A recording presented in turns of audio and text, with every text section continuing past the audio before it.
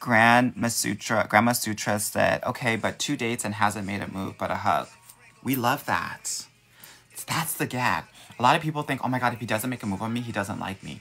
What I notice, and this is someone who gets women into relationships at least 2 or 3 every week, the guys that don't make a move on the first date and make a move on the second, third, or fourth date, those are the guys that are actually husband and relationship material, if y'all are actually vibing, because they're overly protective of your boundaries and they don't want to mess anything up, so they don't make a move because they need to know that they have the green light, girl.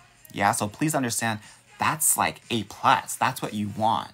You don't want a guy like throwing his tongue in your mouth on the first date. Okay? Yeah. And this is like when my clients tell me this, because they tell me this often, I let them know, great. Keep on working it out. Keep on working it out. Now, if you're thirsty for a kiss, like I am, like I'm a kissing hoe girl, what you're going to have to do for that next date, for that third date, when you see him, you want to give him a little peck on the cheek so he knows that kissing is okay. That's the green light. Right? After that, girl, y'all be kissing cousins, no shade.